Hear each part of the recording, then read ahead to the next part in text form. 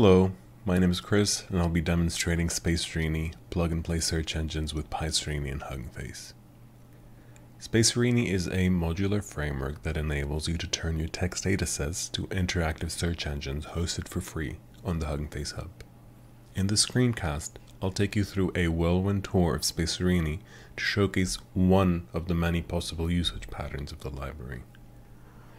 We will be indexing the IMDb movie reviews datasets and spinning up an app to host and search that index. Let's start by importing the packages and subpackages we need, then loading the IMDb reviews dataset from the Hugging Face Hub, both train and test splits for a total of 50,000 rows. We will then shard the dataset into JSON for the Lucene indexer. We will then go ahead and create the app structure locally. You'll see here on the left pane that the app has been created with the appropriate structure. We will then save the dataset as an Apache Feather file, which will be memory mapped from disk for fast retrieval later when we host the app online. And then finally we can go ahead and index our JSON shards that we created in the previous steps into the index folder in that local app. And that should take a couple of seconds to index. And it takes actually 5 seconds to index 50,000 documents. And finally, we will go ahead and push that app to Hugging Face to host it there.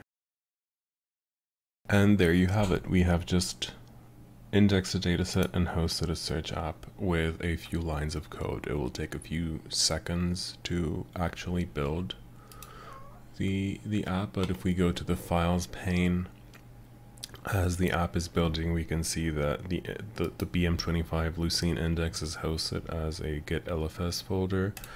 The feather file that we saved is in the data folder. The app itself is based on a cookie cutter template that you can find in the GitHub repository. That's also been adapted to this particular dataset, and we should be seeing the app finish building in a few seconds.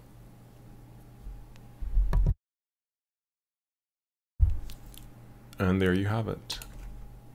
So, this being a movie reviews dataset, we will look for something like horrible movie, waste of time, and Lucene is quite efficient in retrieving the data points that are relevant for us.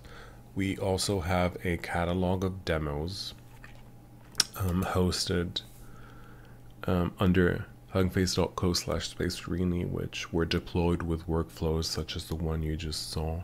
And the paper itself does give some context into what these apps are. For example, just using Spacerini as a wrapper for an index hosted elsewhere.